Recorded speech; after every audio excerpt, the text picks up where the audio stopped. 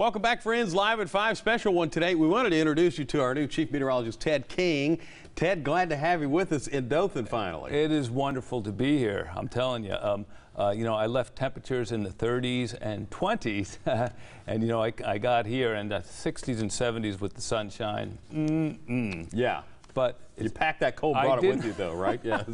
Some people were thanking me, actually. Some people like this, the chilly weather. They say it's a nice break, but just as long as it doesn't stay around for too long. But yeah, I left a home where the buffalo roam and the deer and the antelope play, and it was snowing when I left last week, driving my U-Haul on down here. Yeah, so this is your home where you just left, Great Falls, Montana, right?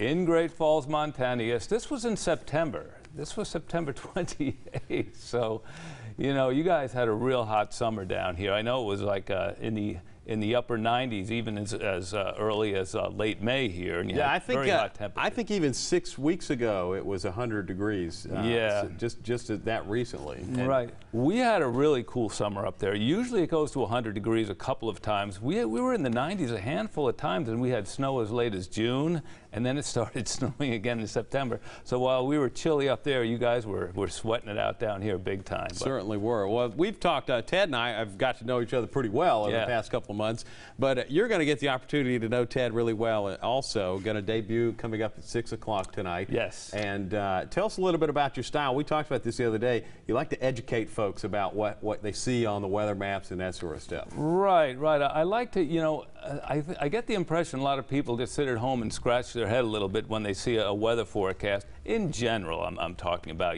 so I like to sort of let you know what's going on. I like to talk about the jet stream. You'll see me talking about the jet stream. It has so much to do with the weather that goes on outside your front door, especially during the non-summer months. So we'll talk a little bit about that.